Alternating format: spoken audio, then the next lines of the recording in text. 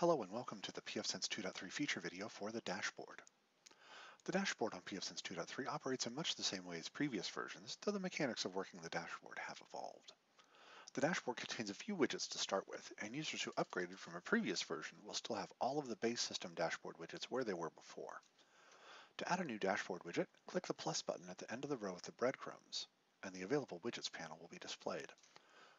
The list of widgets is sorted alphabetically by row.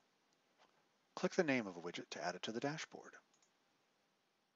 The widget will appear on the dashboard at the end of the last column, and the configuration is saved automatically. To minimize a widget so that only its title bar is shown, click the minus button in the widget title bar, and then click the Save button that appears in the breadcrumb bar. To expand the widget so that it will remain visible again, click the plus button in the widget title bar,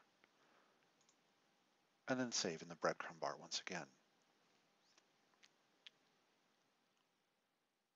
To remove a widget, simply click the X on its title bar, and it will be removed, and the configuration is stored automatically. To move a widget, simply click on its title bar and drag it to the new position. The other widgets will move out of the way automatically. When you are done repositioning the widgets, click the Save button in the breadcrumb bar. If a widget has settings, click the wrench in its title bar to view the settings, make the desired changes, and then click Save Settings.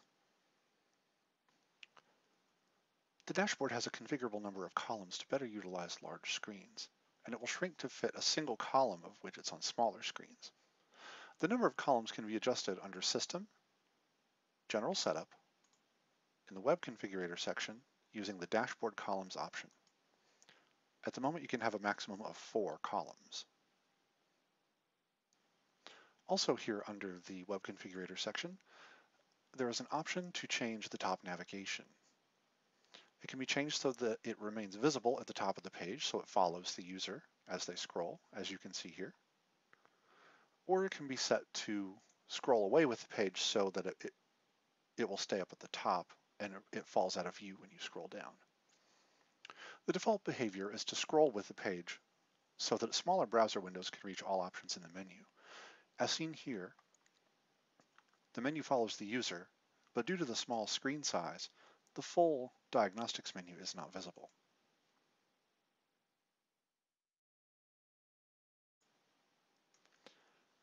Whereas if we change this to scrolls with page,